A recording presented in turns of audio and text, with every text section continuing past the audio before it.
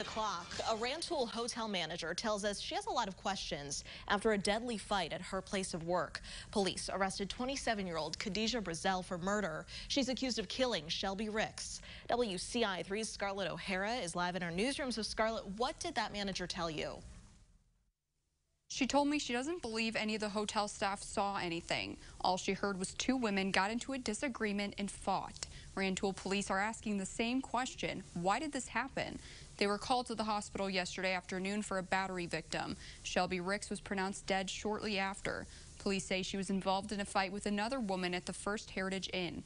Even though front desk manager Diana Day wasn't there when it happened, she says she has a connection to the tragedy. She did not want her face shown on camera. I personally knew the person who passed.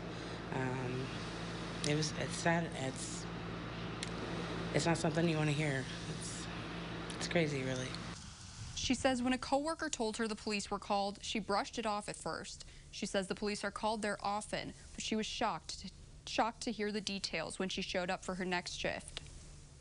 Police say even though they've already made an arrest, they're still investigating how things unfolded yesterday. Live in the newsroom, Scarlett O'Hara, WCIA3, your local news leader. All right, Scarlett, thank you.